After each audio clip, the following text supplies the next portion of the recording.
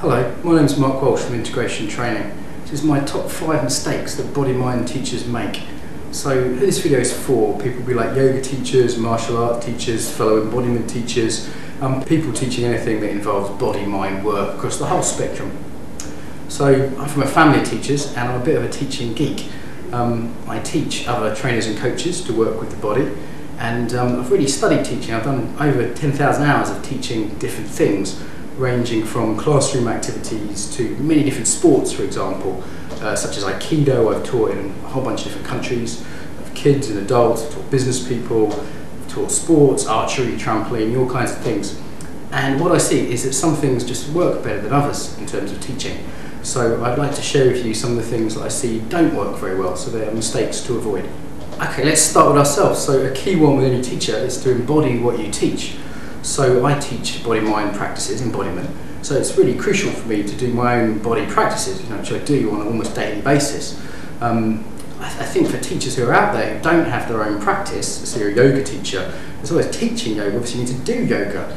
I'd say to a factor of several times more than you're actually teaching, as well as having that kind of weight of history behind you. So you've gone, again, several times deeper than you're actually teaching, so that you embody what you're teaching, because ultimately, teaching is always relational. Like right now, you're not just learning from the words, you're learning from me, how I come across, whether you like me or not, whether I seem like I have that kind of embodied depth of what I'm talking about. So that's the first one, it's absolutely vital.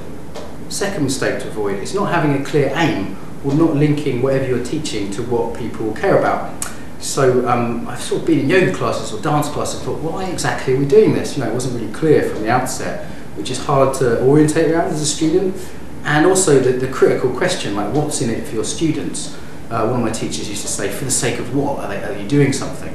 And that absolutely needs to be vital, that someone feels motivated to pay attention, to learn, that whatever you're doing has a clear aim, clear structure, and is linked to what they care about.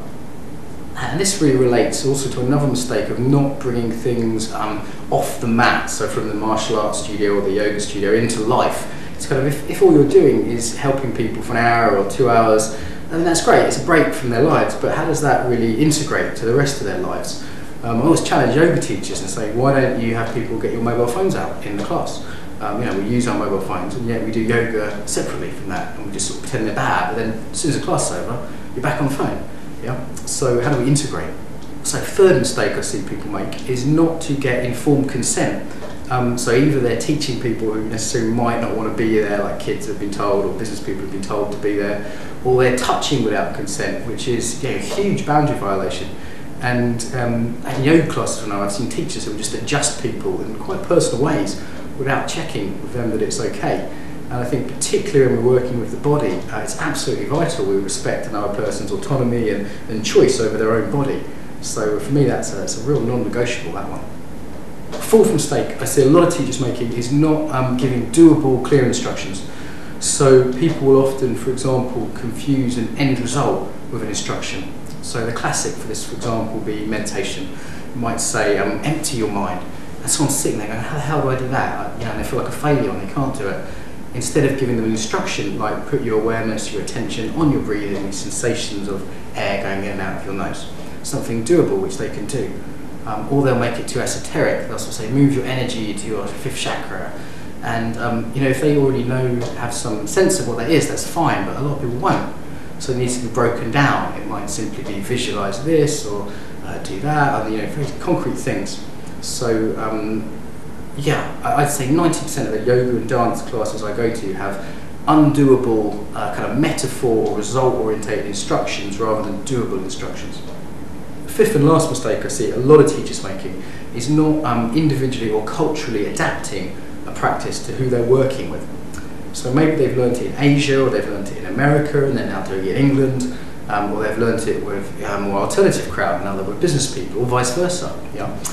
So you need to adapt to what you're doing, and for that it's helpful to have a range of tools and a range of metaphors, a way of talking about things, so that you're adapting to the individual, like their particular learning style, for example, whether they're more kinesthetic, more auditory, more visual, and also to the culture you're in. So I teach in a lot of different countries, and how I teach in Israel is different from how I teach in Germany or Brazil. You have to adapt. So they're my top 5 mistakes. If you want to add some more in the comments, we all make these. I make these myself. I guess a big mistake I've made in this video is overly relying on words rather than experience. That would be another mistake. So for me, body-mind teaching is not best talked about, but actually experienced. So feel free to experiment and try it and see what works out of those and see if they can improve what you do. I think we can all improve what we're teaching. So yeah, I hope that's useful. Thank you.